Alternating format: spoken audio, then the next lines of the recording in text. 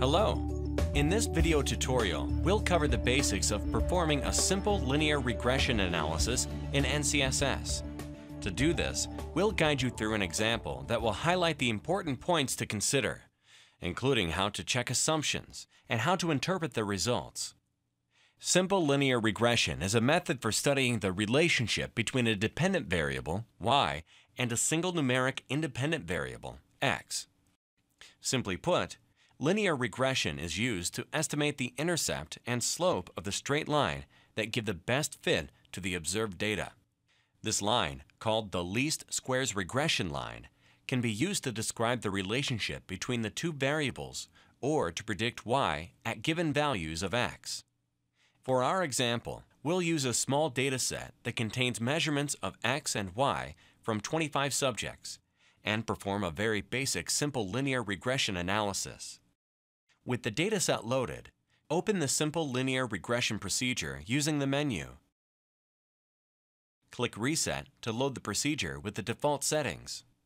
On the Variables tab, enter y as the dependent variable and x as the independent variable. If we were to enter several y variables, then a separate analysis would be performed for each variable. On the Reports tab, we'll deselect everything except Run Summary, Regression Estimation, and Assumptions reports, since these are the reports we'll focus on.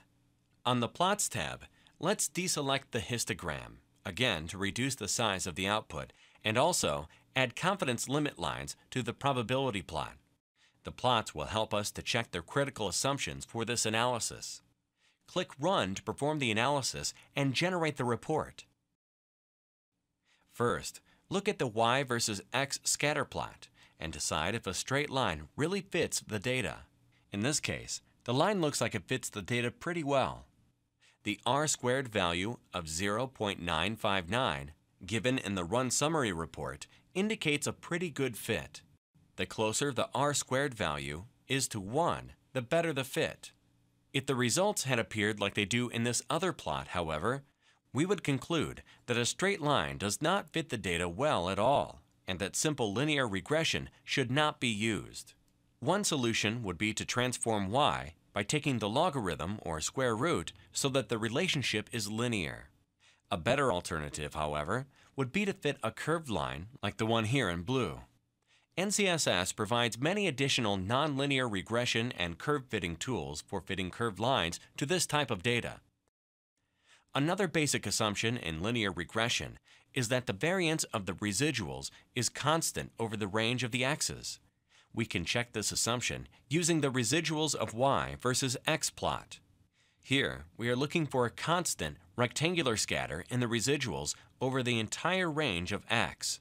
In this case, the assumption appears to be met.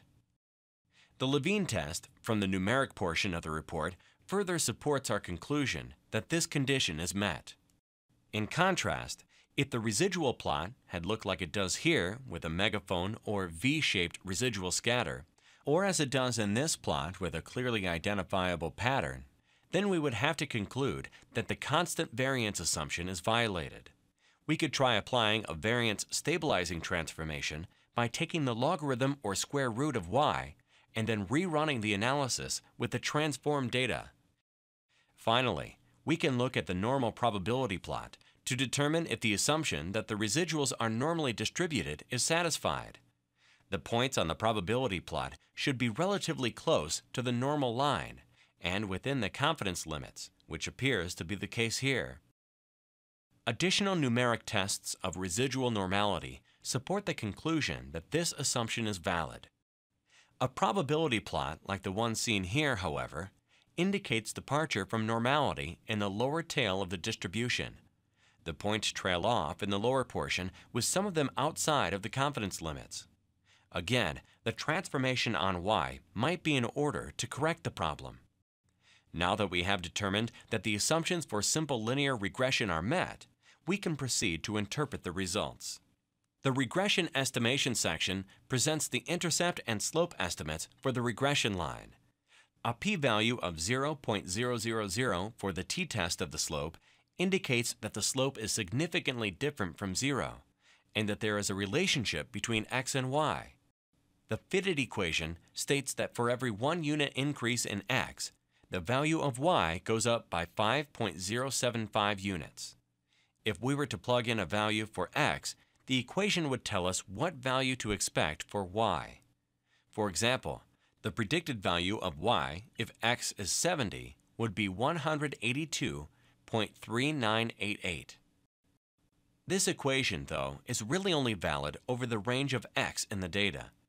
We should use caution when extrapolating these results to values of x, which are less than 50 or greater than 80.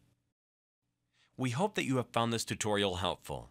For more information about linear regression in NCSS or any of the other procedures, please see the help documentation that is installed with the software. Thank you for watching.